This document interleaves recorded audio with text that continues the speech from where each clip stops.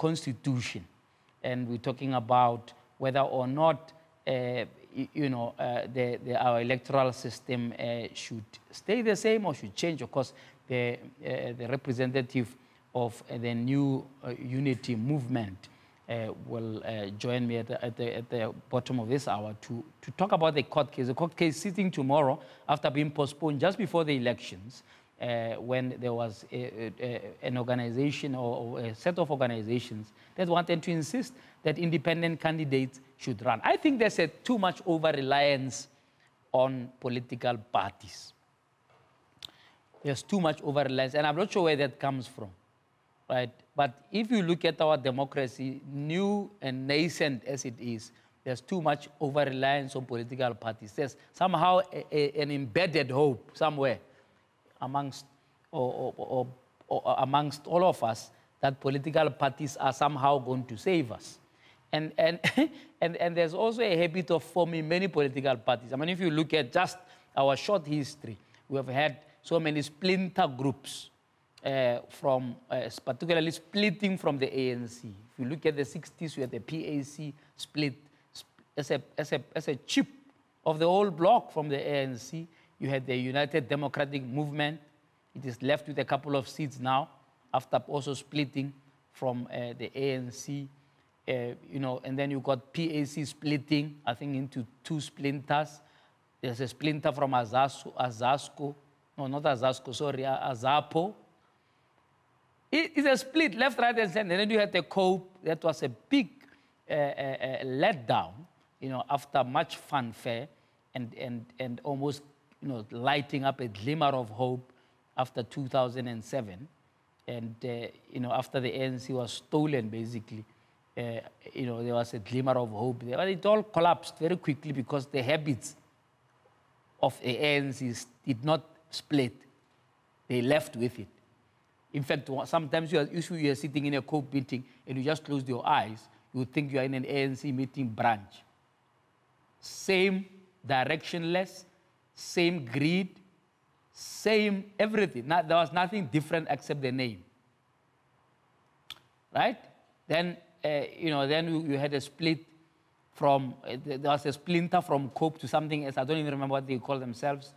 Then you had the EFF, another splinter from the ANC. And all of them, frankly, not chipping away seriously at the ANC as a big political movement, right? Because there is this idea that, no, let me form my own political party so that I can also be my own induna, right? Then I'll take a president of something, even if it's two people. I'll be president of something. It's bad. Our over-reliance of political parties is very bad. And clearly, with the statistics of 55% of people living in utter poverty, it's clear that that model has not made a difference in the lives of our people. It's only made it worse. It's only made for almost 0% economic growth. It has only made it worse. It's only made it worse for young people who are unemployed, 55% of them who stay unemployed. But hey, political parties, that's how they're creating employment. But yeah, no, parliament. Even if I have one seat, I represent somebody. It's bad. And there was another organization called AIC. So they just said, no, let's just have a name that sounds like an ANC. We'll get a bit 1 or 2 seats, and from Matatiele, and then we'll be fine. It's terrible. And then it creates a whole culture of people who have never worked in their lives. Their job is to just be elected. If you want to switch off that type of political party, you're frustrated. But I CV, as I tell, front or back of just going to a job interview, to work.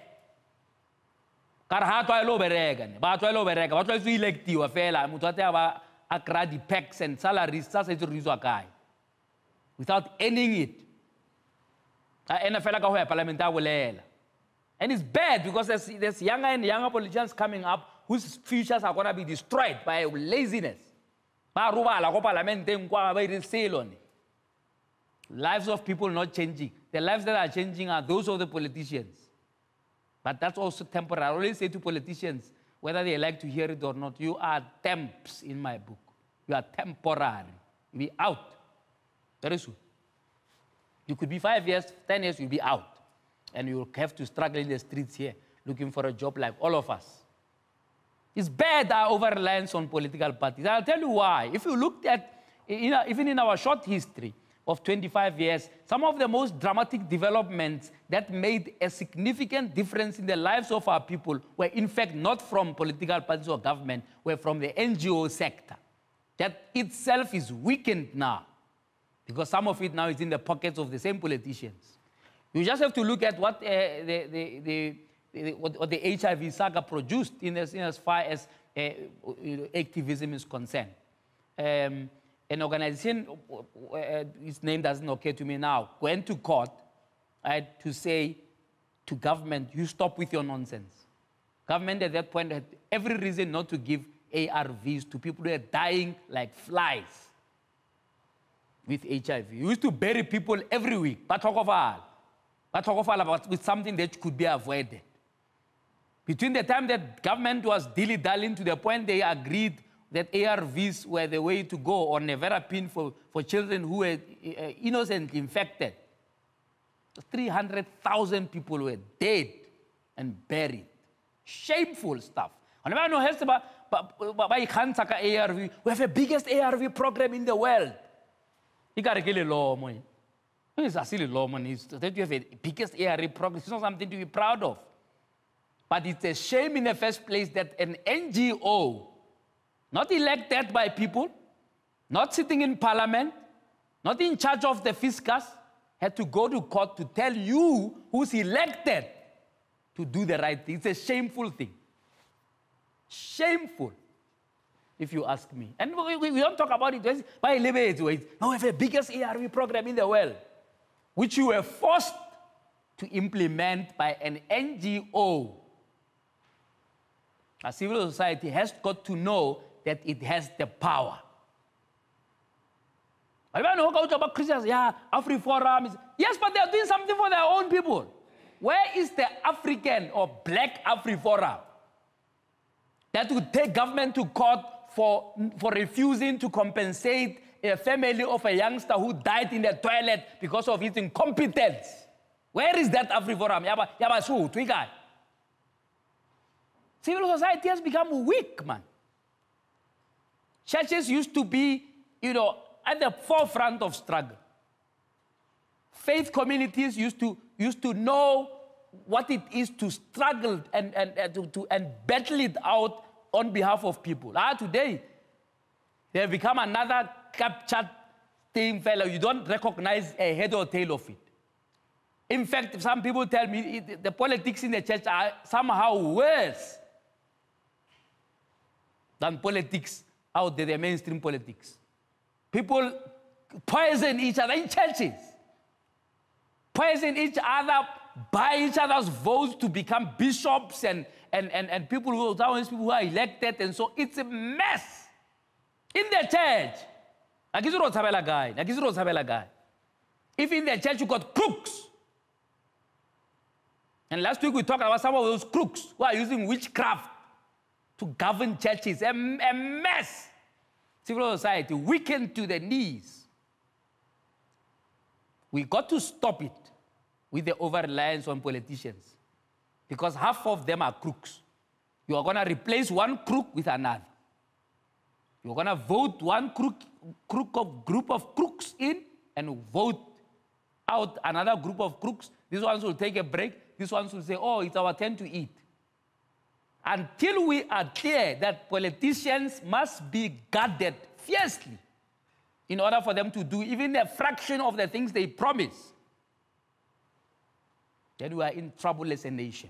You've got to ask yourself, am I part of a movement which is going to make some kind of difference?